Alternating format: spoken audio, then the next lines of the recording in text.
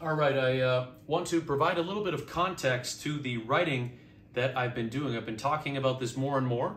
And so for those of you interested, I am currently actively working on, I would say, 2 books. And right now, mainly one that I am aiming to get finished and published however soon I can.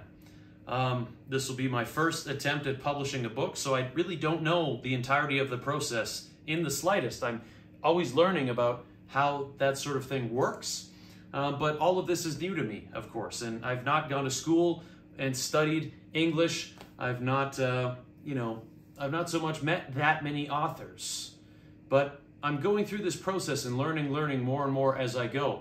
Another book that I've sort of set aside for now, let's talk about that one first. So some of you might be familiar with Hunter S. Thompson, specifically Hunter S. Thompson's legendary book, Fear and Loathing in Las Vegas. Now, as you know, if you've read the book, it's this really insane book with a lot of drug usage and, well, a lot of insanity.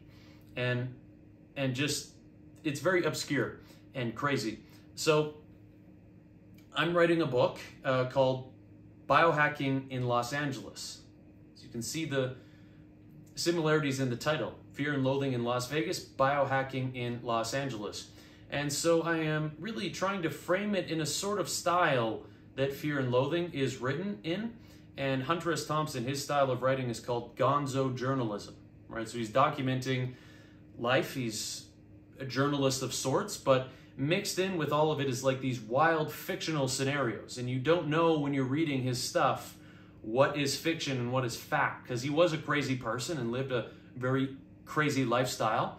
But then a lot of the stuff that he's writing about, just couldn't be humanly possible. So it makes for a very interesting read, but also in some way puts the mirror up to humanity. And you can learn about the laws of human nature by reading Hunter S. Thompson's work.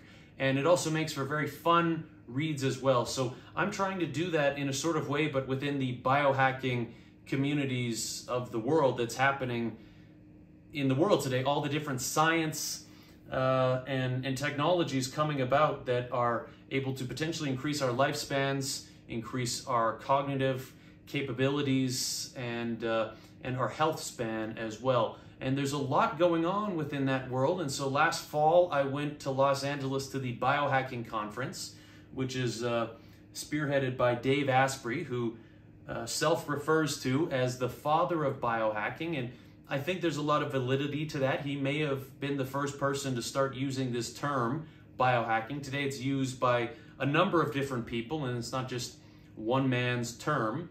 But Dave Asprey is certainly a key head figure, fountainhead figure in biohacking.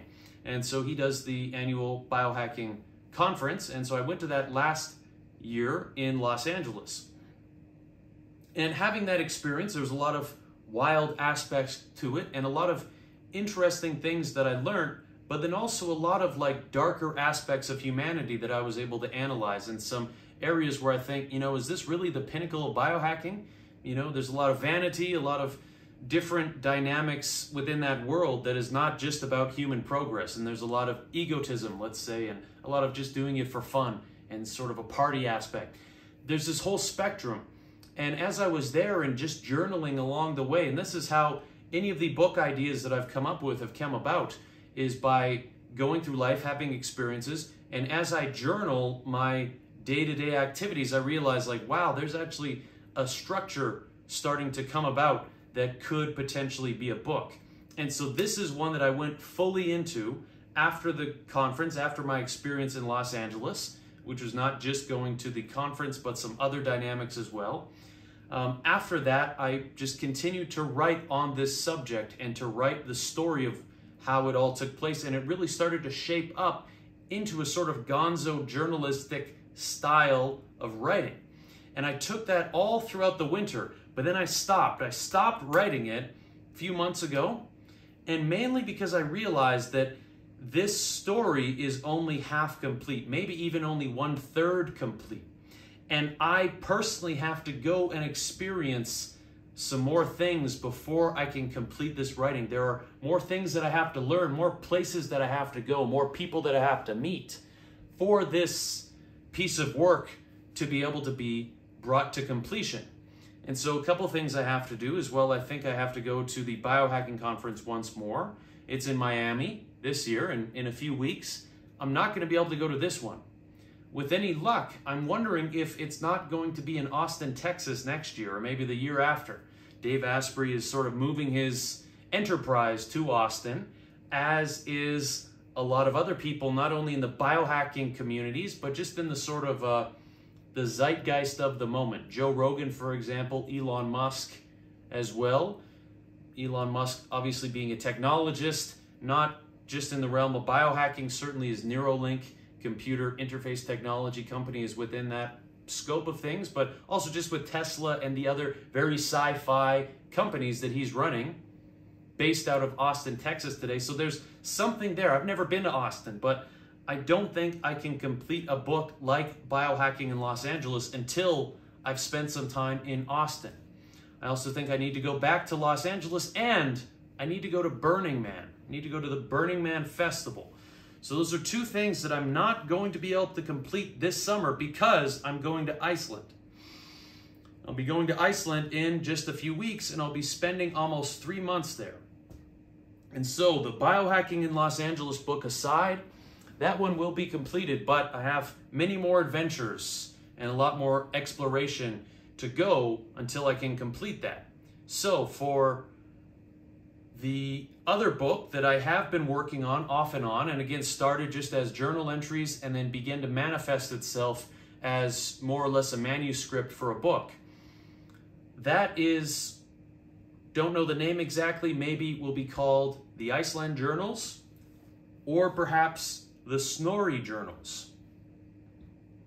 What is Snorri? Snorri, the Snorri Foundation, the Snorri programs, that has been the organization that has helped me with my Iceland travels. Went there last summer, and that organization is taking me back there again this summer for an internship.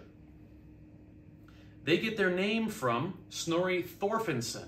Snorri Thorfinnsson was, by most accounts, the first human being of European descent to be born in the Americas, specifically in North America. So the Norse, so the Vikings that moved across the Atlantic and settled Iceland, and then Greenland, and then Vinland. For 1 or 2 years, they made a settlement in the Maritimes, what is now the Newfoundland area, what they called Vinland. They didn't stay there permanently. They abandoned their settlement, but they did interact with some indigenous people there as well. And so during that time, Snorri Thorfinnsson was born on North American soil. And there's fairly decent documentation through Icelandic sagas that document that. And so this organization takes their name from Snorri Thorfinnsson, born in North America roughly about 500 years before Columbus. That's one line of thought that I'm working through in my book, in the Snorri Journals, in the Iceland Journals. And that is sort of an idea of revisionist history. What would have happened if that was the route that Europeans colonized North America, or colonized the Americas through 500 years before Columbus? What if they continued that connection to North America and to the indigenous people? And if that was how Europe and the New World collided, was through that route? Different ideas like that I pursue in this book. Okay, so the Snorri Journals and going there through the Snorri programs, the goal of this organization is to connect North Americans of Icelandic descent, of which I am one of them. My mom's parents were first generation Canadians. Their parents emigrated from Iceland during the time when many people were emigrating from Iceland because there was a volcanic eruption and, you know, life was hard in Iceland at the time. And the New World was opened up to a lot of settlement and people coming to the prairies to farm and make their life here. So this organization connects people of Icelandic descent to Iceland. And so I went there and became very steeped in the culture, learned a lot, went to university lectures, traveled the island, met distant relatives, going back there again this summer. As I worked through my travel experiences there, my mind went to all these different topics, like how and why did the Norse settle the places that they did? And that brought me to a much larger topic of why do human beings migrate to begin with? And once you pursue that line of thought, you realize that really the whole story of human history, of human civilization as it is today, and as it was throughout history, is about migration. Migration is the story of humanity. And we sometimes forget that. You know, the world is the way it is today. You live here, I live there. We have these countries that are quite, they seem very permanent in their existence. But every country is new to some degree, and human beings have been moving around forever. You know, that's the reason why we haven't speciated, is because we have been moving around, but we've intermingled so much that we haven't been isolated from each other to speciate. Whereas other primate groups have. Gorillas, there's 4 distinct subspecies today of gorillas. And that's because they've been geographically separate from each other for long enough evolutionary periods that they're now 4 distinct subspecies. Humans, that has not happened. There have been other species of humans, and some of them we have integrated in with us. You know, I myself have about 5% Neanderthal DNA within me because I am of European descent, and most folks of European descent have some Neanderthal DNA within us because there was some intermingling of those populations. So in some sense, you know, we have other human species within us, but all of us are one singular species, Homo sapiens. You know, there's geographic differences and cultural differences, but we are still all one species because we have intermingled so much that none of us have been isolated from each other enough to speciate. Human beings, we move around. Homo migrato is another great term for our species, emphasizing our migratory history.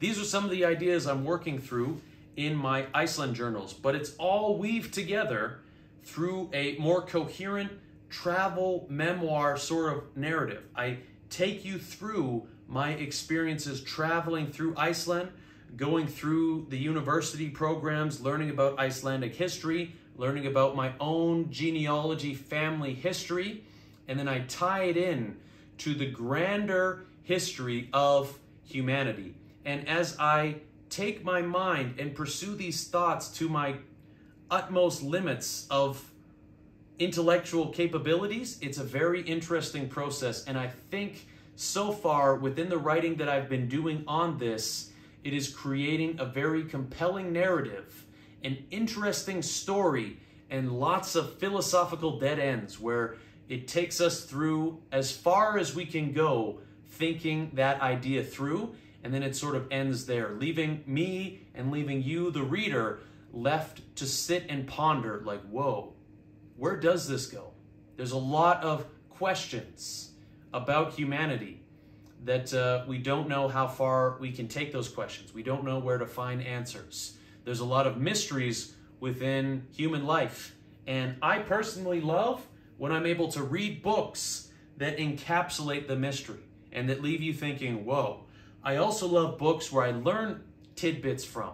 And so as I've traveled through Iceland, all over every day, it was a lot of like, wow, I didn't know that. That's a very cool fact. So that is incorporated into the book as well. Lots of little tidbits and factoids along the way with a lot of philosophical threads that go in many different directions, encapsulating all of the cool dynamics of human history and ideas about where humanity is headed going forward.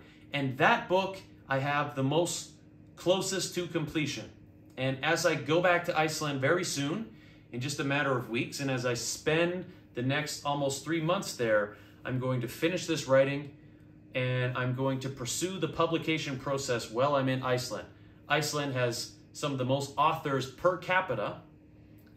Iceland has a very literary culture, and so I think what better place than to attempt to publish my book, my first book, while I'm in Iceland. Now, on the topic of book publishing, I think it is very, very interesting to go through this process, attempting myself to be a first-time publisher, breaking into the literary world, right now during a time of the advent of AI. different tools such as Google's Bard or OpenAI's ChatGPT, the advent of these technologies being readily available to all of us is so fascinating and so life-changing. And it's really ponderous to consider the implications this has on the authorship process. And so not only is there a lot to learn and figure out in the world of book publishing, but even more so right now when, in many ways, these artificial intelligence technologies are capable of writing so many words and so much. Now, I've toyed around a lot with this myself, and unless you're willing to just write something very generic or very robotic, it's hard to get these systems like ChatGPT to write an entire book for you. I think it's just easier to just do the writing on your own. The amount of adjustments you would have to do in the prompting process to just get it to write exactly what you're wanting it to write, you just should write it on your own. So we're not at a point where everyone's going to be able to write their own books willy-nilly. But certainly going forward into the next months and years, these technologies are advancing at such a fast rate that who knows where it takes us. So thinking through how that has implications on authors is very fascinating, and something that is just adding to the complexities of things that I myself need to consider as I go through personally the book publishing process. But it's something that I think any and every author today needs to be thinking about deeply. You can't be writing and publishing books today without admitting and acknowledging the implications that AI has on the entire industry, on the books that are getting published, on the information that we are consuming. There's a lot of open questions that we all need to consider. And so I think the dialogue on that, that's a whole book in and of itself, thinking through the implications of AI on the way we digest and consume and distribute information. And so, I don't want to get distracted from my current writing projects to write a whole treatise on the advent of AI, but certainly as I'm going through my writing process and documenting it through videos like this and through social media, I want to continue to ponder this sort of question. I want to connect with other people in the writing industry and learn about what they're thinking about and all the possible implications. So there's a lot to think about, but that's sort of a broad and general update on the writing projects that I'm personally working on. The writing landscape that I'm working with this digital age and the advent of AI, as well as the physical landscape where I'm working. So my process of attempting to publish my book, well, I'm in Iceland as well. And I'm going to document the entire process along the way. I think that is one thing for authors during the age of AI. Very important would be to share all of the behind the scenes, what you're doing as you're publishing your book, how it's getting to market, how you're writing, how you're researching the things that you're writing. I think it's important to have that transparency today. Otherwise, as we do go forward, I think any book that gets published from today onwards is subject to the scrutiny of the readers thinking, how much of this was written by AI? How much of this was not written by a human? I think every single book now going forward is going to have to be looked at through that lens. And so how do you address that? I think transparency in your writing process is going to be key, which is difficult because when I'm writing, I like to have the phone shut off, the computer put away, and just go in my own world while I'm writing. But at the same time, I want to peel back those layers and video myself as I'm writing, walk through my ideas and thoughts as I'm writing.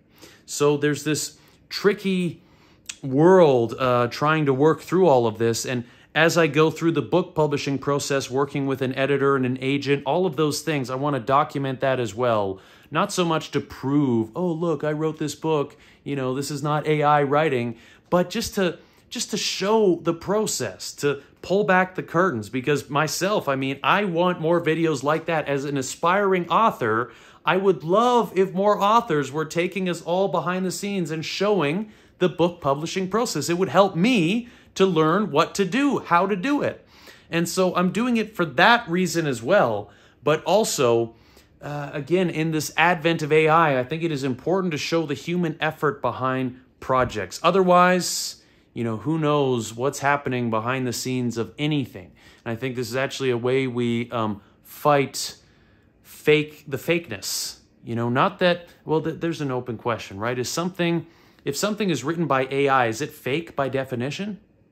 You know, these artificial intelligence are trained on what humans have already produced.